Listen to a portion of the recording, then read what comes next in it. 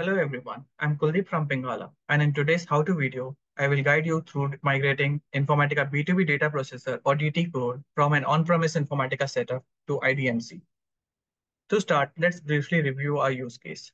Imagine your organization is using Informatica Power Center or Developer on-premise, and you have decided to transition to Informatica Cloud or IDMC.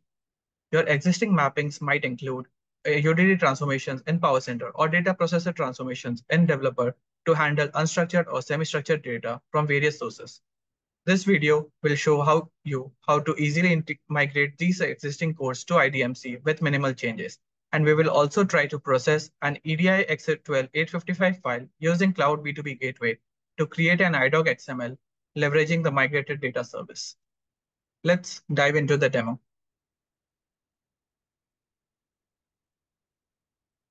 First, you need to deploy or export your DT or data processor code. I've already deployed mine and it's located into the service DB folder. Let's quickly review the contents of this folder, which include the standard CMW file, the XSDs, and the TGPs. Let's log in into the IDMC administrator service. Navigate to the IDMC data service repository.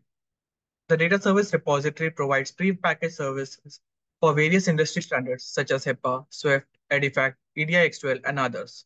To use your custom code, click on the New Custom Data Service at the top right of the column. In the New Custom Data Service, browse to the Service DB folder where your code is exported and select the project.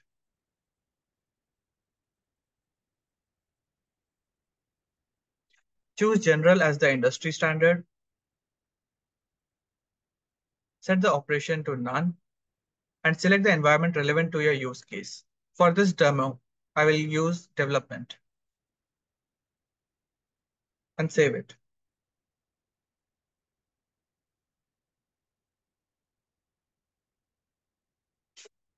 Your code will appear once the data service is successfully imported.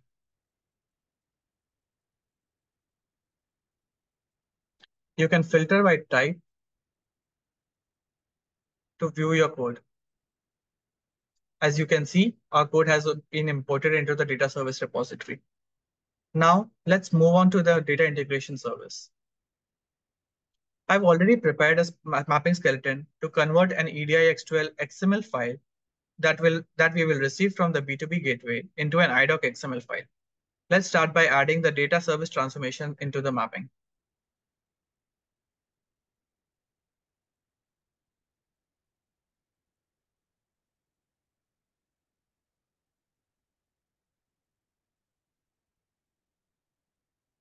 In the properties pane, click on data services and select the service that we just imported into the repository.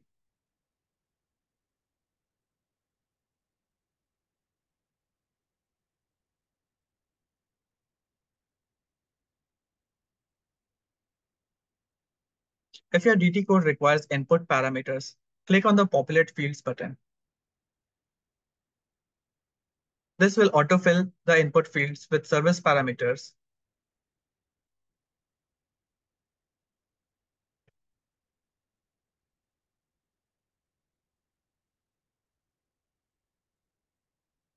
Since we'll receive a file path reference from the B2B gateway for the EDI XML file, let's change the input type to file.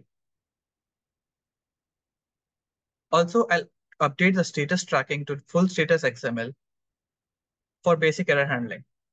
Now let's link this transformation.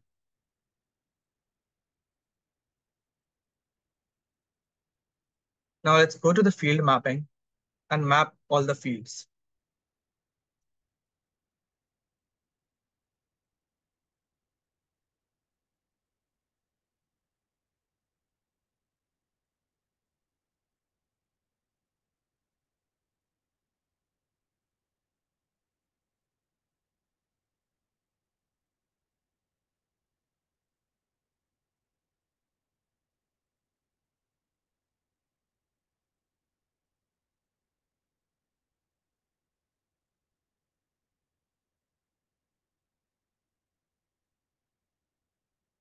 I'll save this mapping.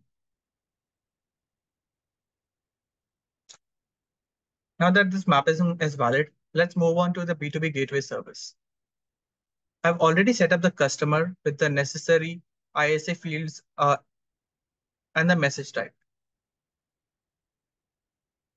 Now let's move to the inbound screen and select the mapping we just configured.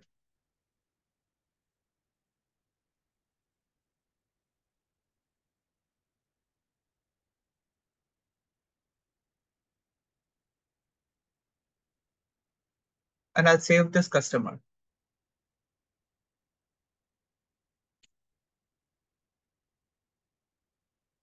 Before triggering this profile, let me show you the input file that we are going to process. So this is the location that we have configured within the partner setup. And this is the EDI 855 file that we are trying to process. Let's run the profile.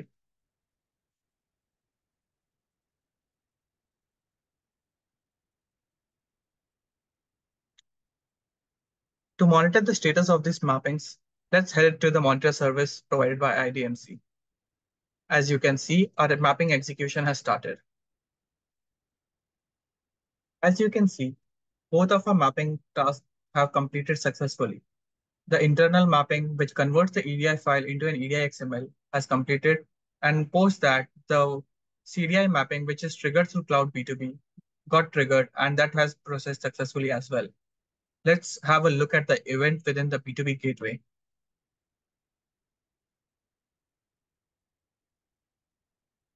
As you can see that we have successfully processed this file. You can drill down and look at the document number, the transaction control number, the event IDs associated with this. Now let's look at the output file that got generated.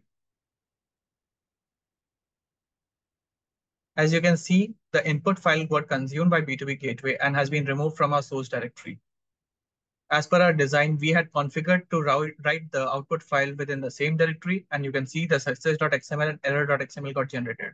Since there were no errors reported, there's nothing within the error.xml file.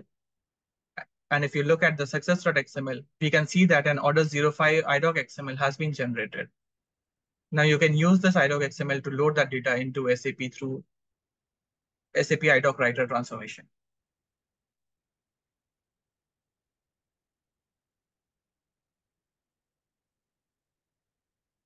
That wraps up our demo. You can refer to the following documentation, which is provided by IICS for any other questions. We'd love to hear your feedback on these videos. Feel free to reach out using the links below. Thank you.